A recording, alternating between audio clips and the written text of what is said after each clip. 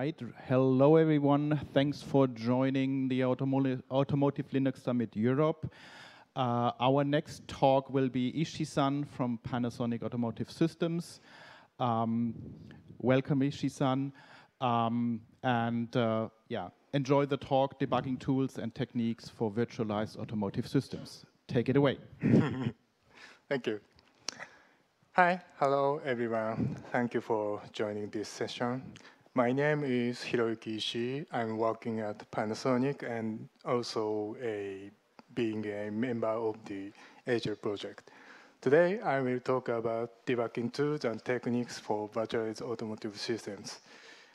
Firstly, I'd like to apologize for a minor change in my talk's title. I have removed the containerization part from today's topic for making my talk fit within the time frame. And I have already uploaded this slide to Sketch, so you can download it anytime if interested. So here's the agenda for today's topic. First, I will provide a brief introduction. Next, we quickly explore various debugging tools useful for virtualized systems.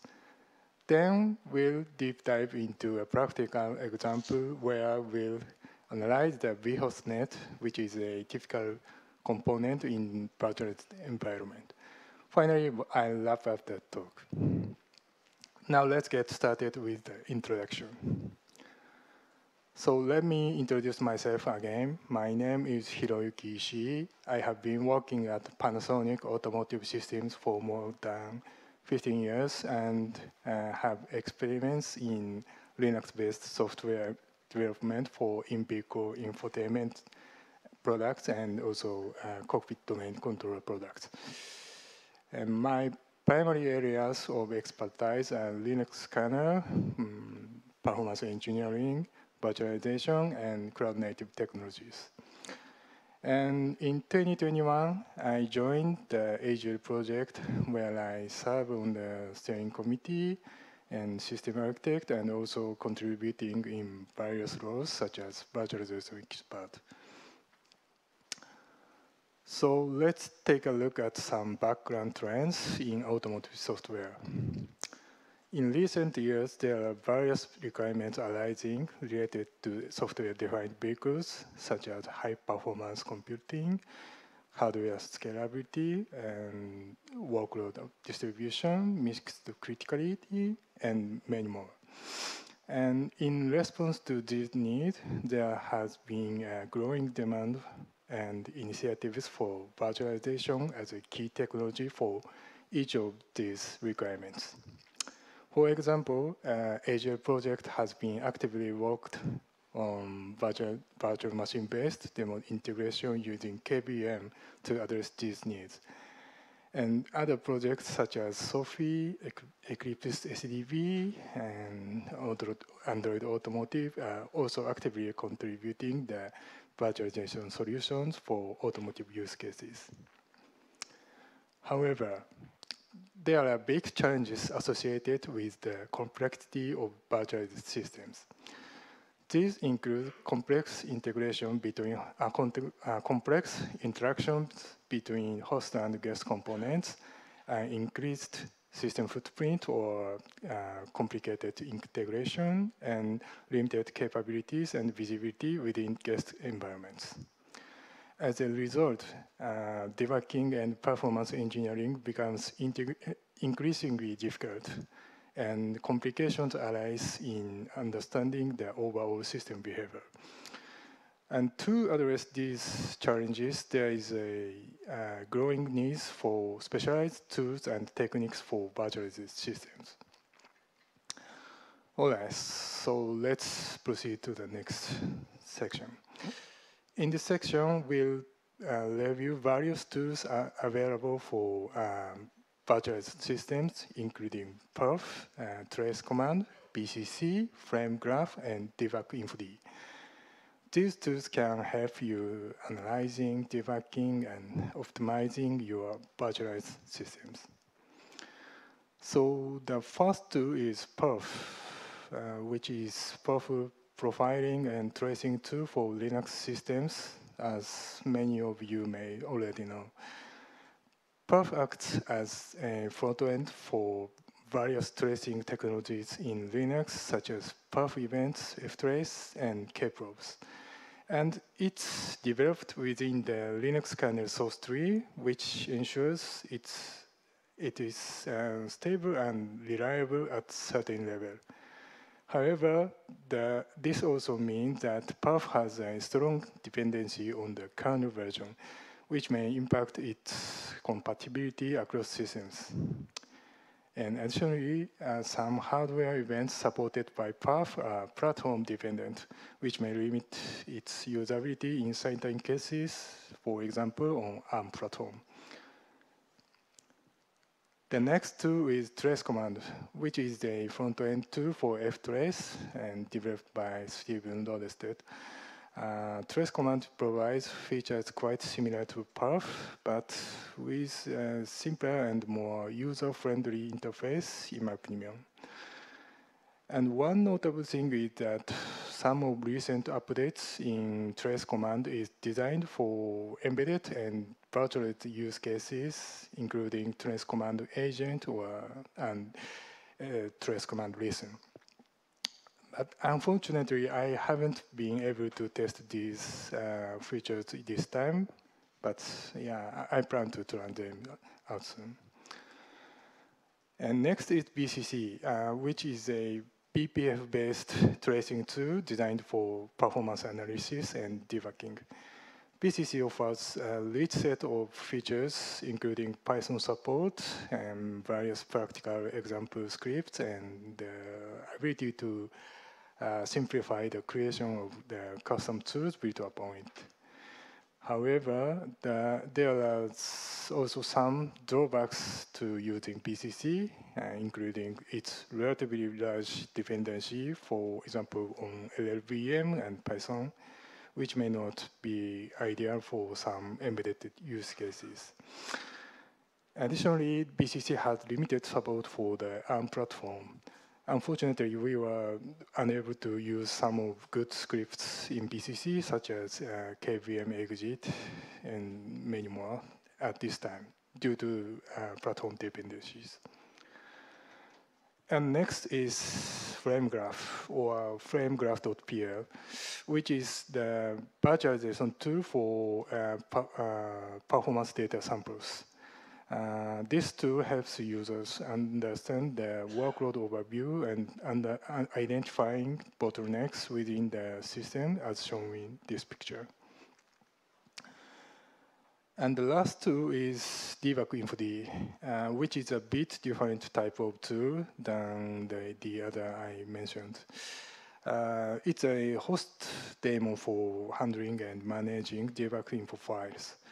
Debug-info-D is developed as a part of the ELF-utils project, and it's compatible with numerous popular debugging tools, including GDB, perf, trace command, BCC, and many others. Debug-info-D is especially beneficial for embedded systems, I think, as it allows for offloading debug info files from the target system, which solves storage limitations. And additionally, Debug-info-D resolves path conflicts of debug info files within virtualized systems. And a big advantage of Debug-info-D is its seamless integration with the Yokt build system, which enables you to utilize it with a single command. All right, so let's deep dive into practical examples using these tools. The goal of this section is to gain knowledge of debugging tools usage and techniques in virtualized environment through practical examples. And as the example will investigate the behavior of the vHostNet, which is an acceleration for standard BART-IONET by comparison with the standard one. Then we'll explore how and why it can improve performance, as well as any potential side effects that could exist. Now, let's look at the difference overview between standard bottleneck and bReHostNet. The key difference lies in the implementation of the bottleneck device emulation. When bReHostNet is enabled, the emulation shifts from the QEMU user space to the dedicated bReHostNet kernel thread. This change can result in improved performance and reduced overhead. But I will not go into too much detail here, as we'll analyze it by tools later in this section. Okay, so before we dive into the analysis, let's quickly go over the preconditions. First, I'm using the AGL-KVM demo platform, which is built from the AGL-UCB master branch as a base image. And I have installed additional tools, including bReHostNet support and iPath3, SSH, and various debugging tools to the base image. If you need for more details, please refer to the appendix of this slide with downloading it. And my test environment is running on AGL reference hardware here, which has Renesas Alka H3 SoC with 8 physical CPU cores. And it hosts a single guest VM using QEMU with set SMP equal 4, which means that guest VM has 4 virtual CPU cores. And during the analysis, I'm generating the network traffic between the host environment and guest environment by iPath3 to load the network virtualization systems. And to ensure the accurate result, I have halted all other workloads prior to the investigation. And I will be comparing the metrics and traces between bReHostNet and standard byte.io, in other words, with and without this bReHostNet support, by utilizing tools such as perf, trace command, and BCC.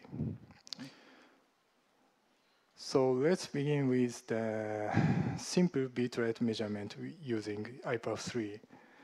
With standard byte.io, the bitrate was 1.66 gigabit per sec, while with bReHostNet, it reaches 3.26. This shows that bReHostNet is about 2 times faster than the standard byte.io.net, which clearly highlighting the benefits of using byte.io.net. No, bReHostNet. Now, let's start deeper analysis with the KVM event statics using the perfsat. Please note that we are limiting the number of packets here to 100 megas to provide the same load to the different environments. We can see various events recorded here, but key observation here are the significant reduction in the WFX events, which is a CPU standby event on the ARM platform, and also BCPU wake-up event occurrence are same on guest BCPUs. From this, we can guess that this may have some relation to the performance improvement in bReHostNet. Next, let's focus on the VM exit events using perf KVM stat. Interestingly, while with also observed a decrease of WX events again, but VM exit events themselves have actually increasing in vHostNet, mainly due to the data abort event and IRQ event. The common belief is that a higher number of the VM exit events leads to poorer performance in virtualized systems, but this may not be always true. And here we can guess that WFX could be more costly than other VM exit events. Now let's change the approach for focusing on the monitoring I/O operations on Part.io using Part.io-stat. It's from BCC. Now, note that we have to run this command from the guest side instead of the host side. The buffer length handled by Part.io.net is shown here, and here, and left side is in buffer length, and right side is out buffer length. And as a result, we can observe that the traffic handled by Part.io.net is almost consistent between standard Part.io and vHostNet, which implies the behavior of guest side should not be changed, at least on the interface level. And next, let's try to take performance sampling across host and guest using PerfKVM record. Before starting, it's necessary to mount the guest file system from the host using SSHFS like this. Afterward, we can pass the mount point to the perf command like this. So this showed the result of PerfKVM record in standard Part.io environment. By using the show CPU utilization option, you can visualize whether the workload belongs to the host or the guest, such as these rows. These rows are guest side and these rows are host side. For example, the top line of this indicates that the guest kernel function named receive buff consumes about 20% of CPU in guest context. And please note that the process name starting with a colon like this represent child threads of another process. In this case, all of them are a virtual CPU, vCPU thread of QEMU process. From this, we can observe that 2 out of 4 vCPUs are working in this use case. As shown here, you can analyze high load functions in detail across both host and guest at once. However, this function level of detail might be too much in this analysis. So let's summarize the previous result using PerfKVM report sort option. This is showing the result summarized by processes. In this view, you may gain better understanding than before. However, it's important to note that the overhead metrics in this view include idle functions. Thus, you need to identify the idle functions and manually exclude them from each process. The result after exclusion are shown at the bottom. As you can see, the overall CPU consumption has significantly decreased in the vHostNet environment on each processes. This clearly indicates the efficiency of vHostNet. Okay, then let us try to look at function level workload again using frame graph. The basic usage of frame graph is outlined here. If you're interested in, please take a look at it later. And here we present some tips and tricks for virtual systems. First, you can record samples on both the host and guest systems at once using SSH command like this. Second, you can merge the two outputs into a single SVC file like this. This makes it easier to analyze the data.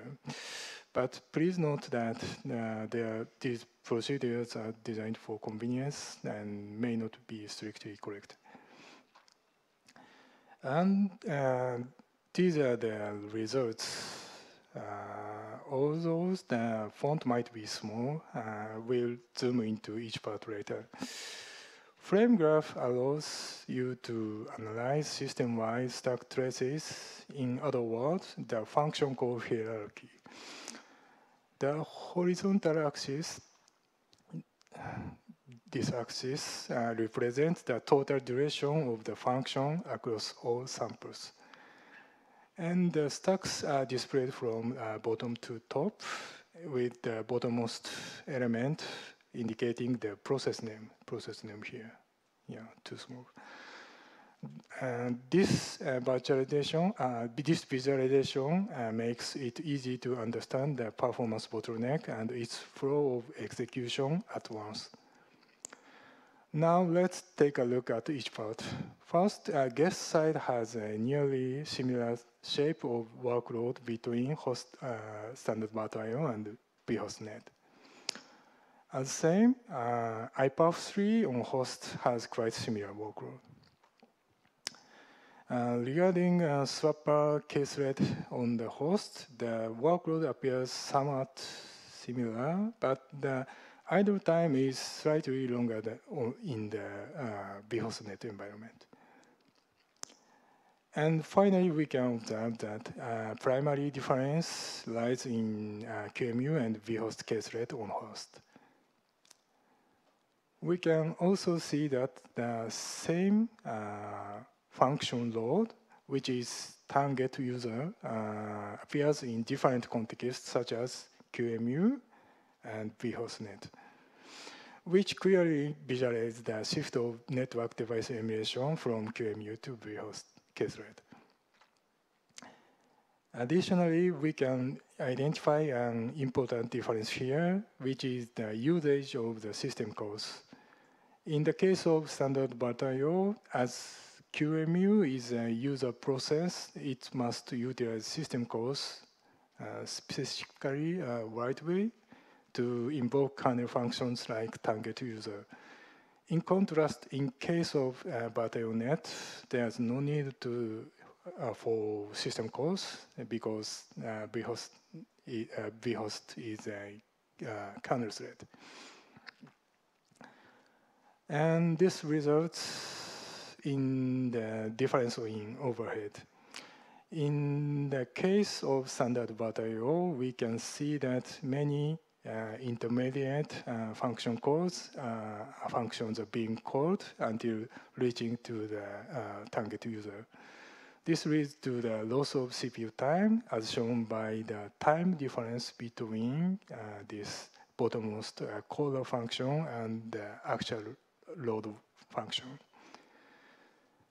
And in conclusion, we can say that QEMU generates significant overhead during network packet transfer, primarily due to use of system calls. All right, so let's move on to the final exercise. We will try to trace interactions between the host and the guest using trace command record. To effectively analyze the context switches between the host and the guest, I recommend tracing both KVM and SCED events at once, like this. Additionally, kprobes can be utilized to trace almost all kernel functions. And this is an example of creating and tracing capable event for target user function. And here is the result of such tracing in standard byte.io. I know that this may look too complicated, so let me explain it step by step. First, let's focus on that two CPU cores are working here. One is the guest vCPU, and one is the QEMU's main thread, which is also known as IO thread. Then let's examine the sequence. The starting point of the sequence is this MMIO event initiated by the guest vCPU. This prompts the host, in other words, emulator of the network device to transfer the next packet. As a result, the QEMU IO thread awakens. Afterward, the guest vCPU enters the sleep set using WFX, and it awaits the next event, which is the completion of the network transfer. Then the QEMU IO thread invokes target user function. Next, QEMU handles the IRQ event to inform the completion network transfer for the guest. And then the guest vCPU gets woken up again from the sleep state. And finally, the next MMIO event is invoked, which means the end of single sequence. So let's evaluate the durations here. The total duration during one sequence is in standard BAT.io was 411 microseconds. And we can infer that the root cause of this duration is likely due to the vCPU's sleep and wake up, as well as the use of system calls. And finally,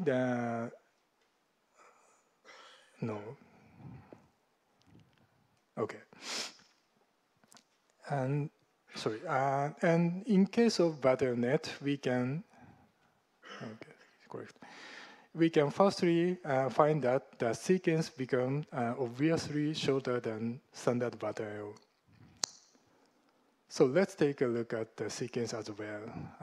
As you can see, it's essentially not so different with standard BAT.io, but there are two notable differences, such as there are the vhost caselet running and vCPU doesn't invoke WX. And the total duration during the one sequence is in vhostnet environment become 187 microseconds. So in conclusion, we have observed over 2 times time efficiency in vhostnet as seen in the sequence trace. And sorry. And these results are highly consistent with the bitrate measurement observed using IPAF3. Essential reasons for this improvement would likely include the removal of QEMU user space, which utilizes system calls from the critical path, and also the minimization of vCPU sleep and wake up occurrences. Okay, so let me wrap up this talk. In summary, during this presentation, we have confirmed the value of vhostnet by the behavioral analysis using specialized tools for virtualized environment. vhostnet is twice as fast as the standard virtual net with no significant side effects observed, especially in terms of CPU utilization. Additionally, various methodologies and tools are covered in this talk. And I believe they can be applied to a wide range of development scenarios for virtualized systems. And these include analyzing performance improvements and regressions, as well as debugging or walking through virtualized systems. And next steps, I will contribute materials to AGL, which likely includes some debugging tools, as well as VHOSnet support. And I will also explore some additional tools, such as porting BCC scripts to AI64 architecture, or developing custom tools using BCC, or trying trace command agent and listen.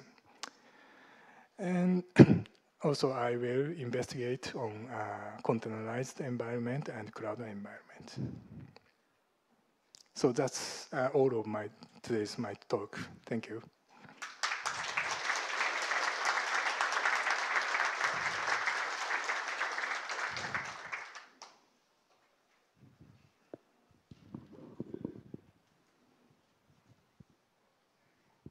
Any questions? If you have questions, please wait for the microphone.